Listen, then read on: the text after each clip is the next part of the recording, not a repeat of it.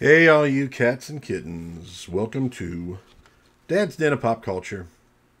We're in the month of October. We're looking at things that are spooky. And this is maybe spooky for the wrong reasons. What I want to talk about today are some of the good old fashioned costumes that we wore as kids. When it was, rolling into October and Halloween was coming. For my generation, at least for probably most of us, that meant going to the grocery store or maybe a dime store. Which, by the way, that tells you how things have changed, huh? Dime stores. Now we talk about dollar stores. And you'd go to the aisle where they had the Halloween stuff, and they would have, they'd have little makeup kits, and they'd have, some like Dracula black type capes, because you could use those. Maybe they'd have some witch hats, probably blow mold, not cloth. And they would have a whole bunch of Collegeville and Ben Cooper costumes. These were very popular. They were affordable. I think they were useful for mom and dad because the whole costume was in one little box. And of course, most of them were licensed. So it was some character that kids were going to like. And you can see in this one, now I actually have, this is from my own childhood, a couple odds and ends that have all been put into this one little box. And you can see the front of the box is coming apart, and yet the memories remain. So let's take a look at this box top real quick first. We have Collegeville TV Comics Costume with Mask. We have the famous flame retarded, because flame retardant had not apparently become a term of art. And if you can maybe make out, I don't know if it'll show up clearly enough here, we have the price sticker from Grand Central, and I do not remember Grand Central existing. $2.39. So this particular costume was Popeye. A 220 medium for 8 to 10-year-olds. Fits child 45 to 50 inches tall. Fabric complies with U.S. Flammable Fabrics Act. Additionally treated to retard flame. Disposable, do not wash. Washing removes flame retardancy. So this wasn't washed. So thankfully I could try to set it on fire here and it wouldn't work. Collegeville TV Comic Custom, that's one only. Pretty much the same thing on the other side. Made in USA. And then we have the other side. Costume with mask. And I don't think I see any kind of date on this. So, now this was my Popeye costume. I honestly do not remember what age I was when I wore that. Now, but first thing you see in here is a mask from a different costume. This is Underdog. Underdog and Popeye were two of my favorite characters back in the day. I well remember this one. You can see how cheap the mask is. It's coming apart. No rubber band on the back. So when you would get these things, no, you were not allowed to play with them. Although usually mom would let you get the mask out to mess with, at least to try it on. And the first thing that would happen with these masks was the damn rubber band would come off. So I don't know if I ever wore one of these in my life that my dad had not had to staple a rubber band to the back of. Take a rubber band, cut it in half, and you'd use that. And back in those days, you always had rubber bands.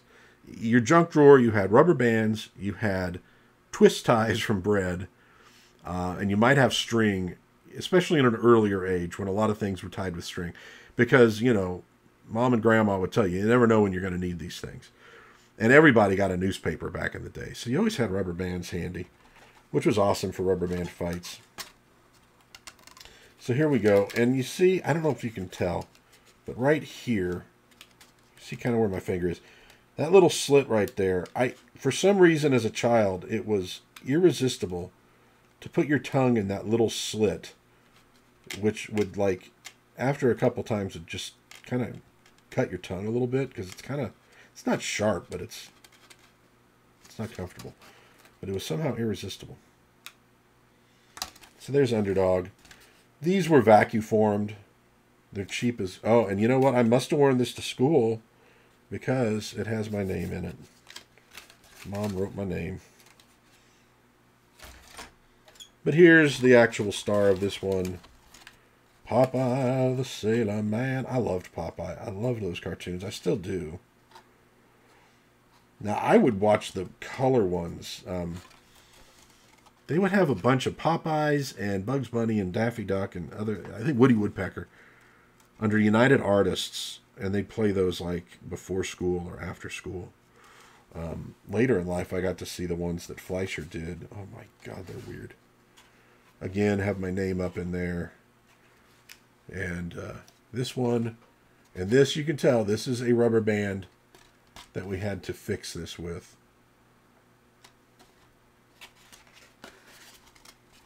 Good old Popeye.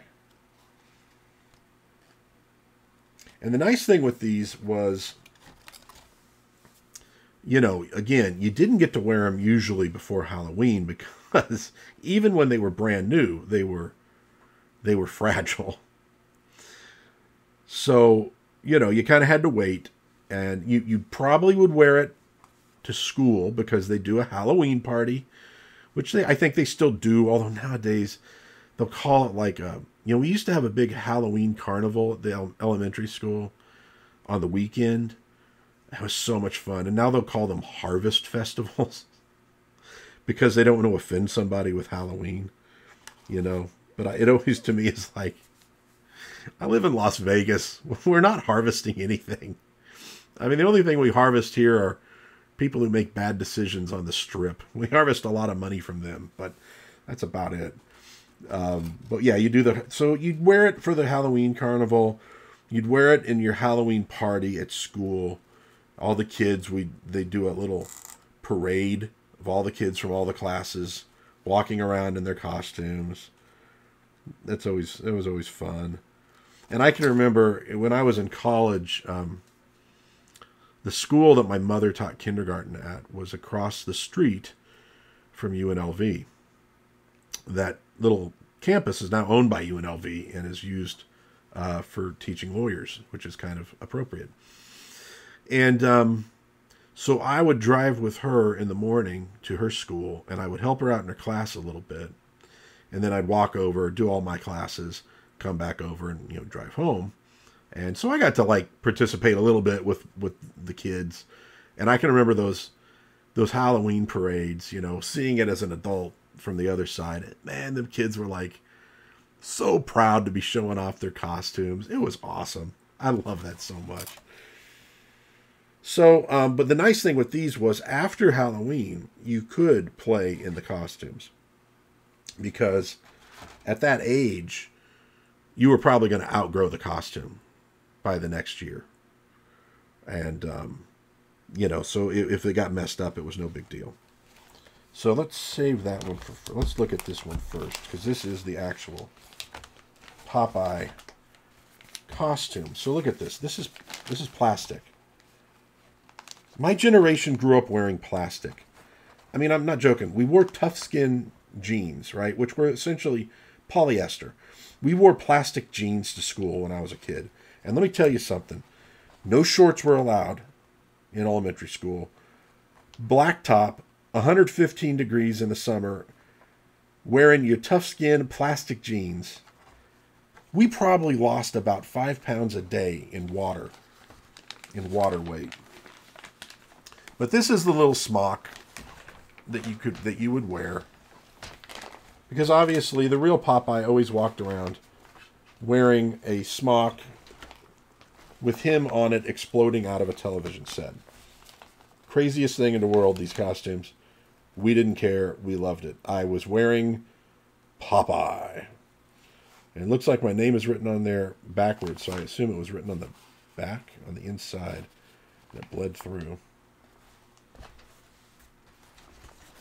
So you had that, and then here's like the the pants. Crotch ripped out. That was traditional. Because again, if you were just wearing these little costumes to walk around and trick or treat in, you're fine. You put these things on to play in, and you're running around like an idiot in the house. They're falling apart on you. And the crotch was always one of the first things to go. Yes, I've now used the word crotch twice.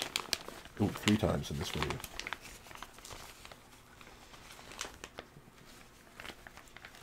So there's that one. Now this other costume that's in here, I don't remember ever wearing. The costumes I remember, Popeye, Underdog, and Batman. And I was convinced I was going to have Batman in here, and I did not. But what I did find was Superman. Now this is a lot tinier, so probably why I do not remember wearing it. And this is actually not too bad. I mean, you have the Superman logo. You got a belt with a little S on it. Oh my goodness. 1973 copyright. I would have been 1. I don't think I probably wore it when I was 1, though. But it has the little plastic boots on the bottom in red. So you don't have the red trunks, but other than that, pretty good. And probably had a cape with it at one point, I would think. Yeah, I do not remember ever dressing up as Superman. But I clearly did. Now, I will say that the earliest memory I have as a child is Halloween. This is a memory that I wasn't sure was even real at one point, because it didn't make sense to me. The memory was of an uncle of mine telling me to make sure to come over to his house on Halloween, because he and my aunt were giving away cookies, which you could do once upon a time without everybody freaking out. They made cookies, and they were going to give those away for Halloween. Now, the reason this memory didn't seem that it could be right to me was I only lived where he lived when I was about maybe 1 to 2 years old. It was while my dad was in the service, and we'd moved back to be with family. Other than that, the only time we went to see family was in the summertime, summer vacation. My mom was a teacher, and obviously my sister and I would be out of school. And so I was going, we're always there in the summer. He couldn't have been talking about Halloween in the summer. I talked to my mom about it one time, and she says, oh, yeah, you would have been maybe like 1 or 2 years old. So my earliest memory is about food, which is tough when you're a fat guy, but there it is. My memory's about my uncle telling me about going to his house to get cookies for Halloween, which I assume we probably did. So this is the old Collegeville Ben Cooper sort of design of costumes that we got when we were kids. $2.39 in the late 70s was reasonable. I don't know what that would come out to now, but I would assume maybe in the neighborhood of like $20. But we're not done. As I unartfully move stuff out of the way. So a few years back, I had this idea that I was very proud of. It said, you know what? They should make adult-sized Ben Cooper costumes for Gen Xers to wear kind of as a joke. Right? If you're in your late 20s, early 30s, and you're a Gen Xer, and you got, you have like a Halloween party to go to, it'd be kind of funny to show up in one of those cheap-ass looking costumes, because the other people there would probably get the joke. And, of course, they never existed until last year. Spirit Halloween. My daughter wanted to go take a look at Spirit Halloween. I walk in. And what do I find? Star Wars. Ben Cooper. I'm sure it's whoever owns this now. Vacuform mask and costume. Top. Also in French. Kind of have the old style stuff here. C-3PO, Darth Vader, Stormtrooper, and Yoda. This is the Darth Vader. I don't think I ever had a Star Wars costume when I was a kid, which is really weird. $9.97, and it was on sale. This was the day before Halloween that we went. So everything that was left was on sale. Here we got the side, the top, same as the bottom. Okay. So the old school graphics. Now, this is still sealed. I have not opened this one. You can kind of get a look at him in there. Oh, God, you can see a reflection of me, too. Okay, so, like, I didn't, I didn't brush my hair this morning. I needed to do videos. I'm like, oh, I'm not going to be on camera, so what the heck? So please ignore the man behind the curtain. So they had Star Wars, and they also had Batman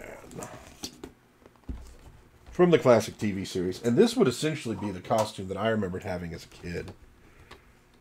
Was in this, very much in this style. I was a absolute freak for 60s Batman, and I still am. So, this one I did open. So let's take a look. So, we got the Vacuform mask. It is thicker. It has this little foam part for your forehead. It has a better strap. So these are higher quality.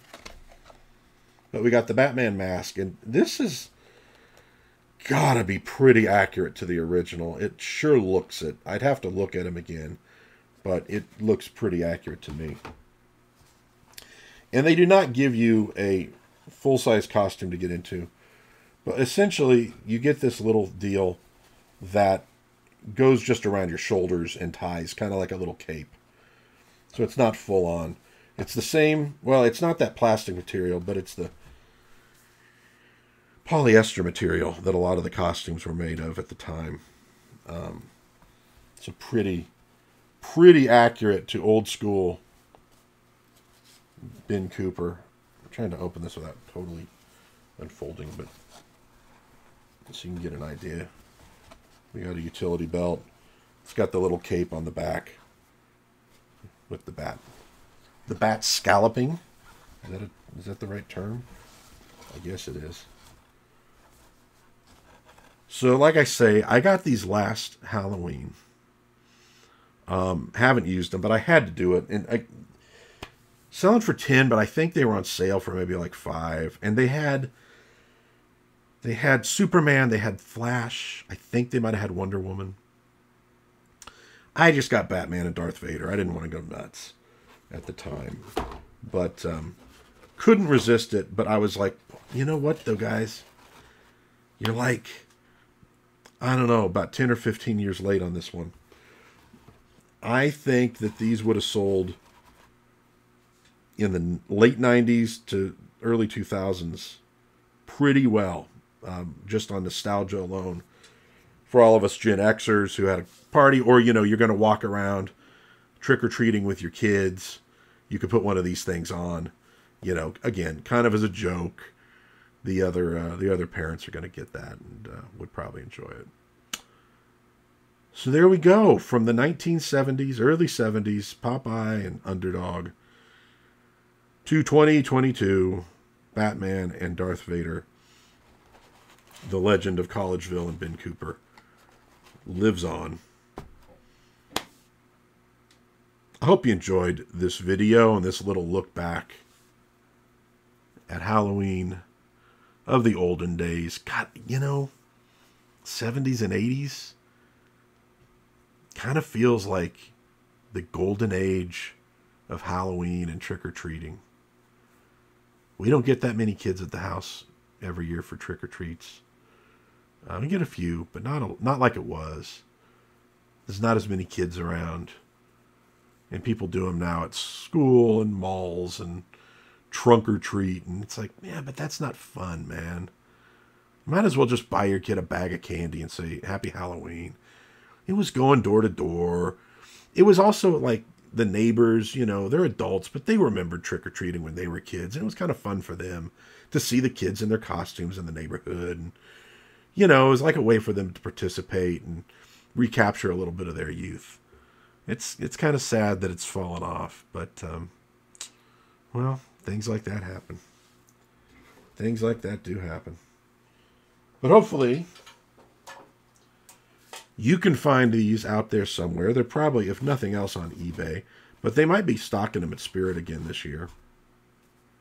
And maybe pick up a couple, relive the memories, put them on to embarrass your kids.